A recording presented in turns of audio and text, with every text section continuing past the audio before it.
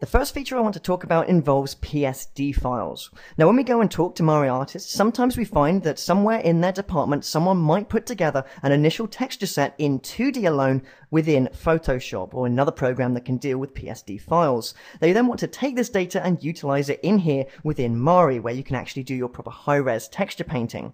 Now at the moment in Mari 1.3, the best way to do that really is to bake down your Photoshop layer stack and bring it in as a single image. However, Mari 1.4 allows you to bring in an entire Photoshop layer stack into Mari automatically. So let's take a quick look at that. So over here in Photoshop, I have this map created for us. If I put the wireframes over it, this is basically the eye section of our ogre. And in here on the bottom right hand corner, you can see that we have really 5 layers going from the pupil to the background color. And we want Mari to bring in each one of these layers individually into a separate channel so that we can paint, warp, distort, do whatever we want with it before putting it into our final shader. So what I'm going to do is head back, of course, into Mari to begin with. And over here in my channels list, I've created a blank channel called Psd Import. Now in actuality, you can really right click any of these channels whatsoever, but I just want to be clear here. I'm just going to right click this channel and go Import. Now in this box we get to import a file per patch on our object. Now if we wanted to import this for the entire thing, of course we would fill in a file path for each one of these little paths. However, we only want to do the eyes. So I'm going to quickly cancel out of this. I'm going to go over to my UV view and make sure I know exactly which patches the eyes sit on. So as you can see, we're on patch 1011 and 1021. So back over here in our Psd import, again I'm going to right click and go Import.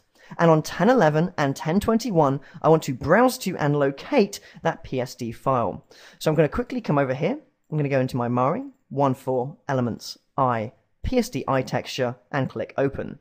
Now, of course, I can come in here and just quickly copy and paste that into 1021 as well. And then with that done, I'm going to come down and click All. Now at this point, what Mari is going to do is look at every single layer in that Psd file and bring it in as a brand new channel accurately named here at the top of our channels list. Now to see this, I need to switch over to my default shader, so I'm just going to quickly hit my eye shortcut and bring that up.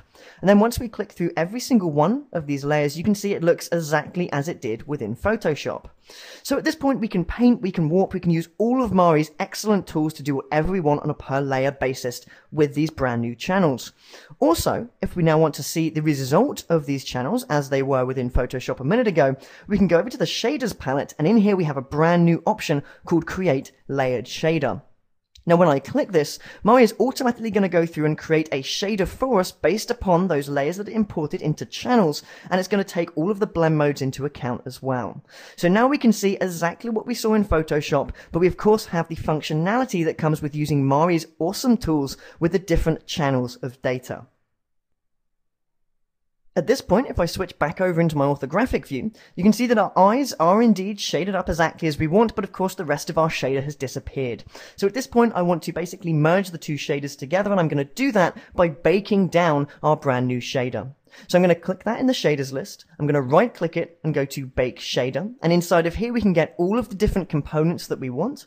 I'm going to go for the unlit component. So I'm going to click the Bake button, the Bake checkbox. And I'm just going to name this Eyes Diffuse Bake. Now with that done, I'm going to click All Visible Patches, and this is going to be baked down into a brand new channel within our channels list, and I'll show you that in a second. Here we go. So inside of here we have Eyes Diffuse Bake, so all that's required now is for me to add this into our existing shader setup. So I'm going to use our eye hotkey again. You can see I'm a big fan of that guy. I'm going to come over to our original comp shader where we can't see the eyes. I'm going to go into our shaders list, and down here in our shader module stack, I'm going to add a new shader module. I'm just going to add in a base diffuse and click OK. And in our diffuse at the top here, I'm going to click Current Channel and set that, of course, to Eyes Diffuse Bake. Now at this point, we have all of the different elements in here taking full advantage of that Psd import workflow. So that is the first brilliant feature in the brand new release of 1.4.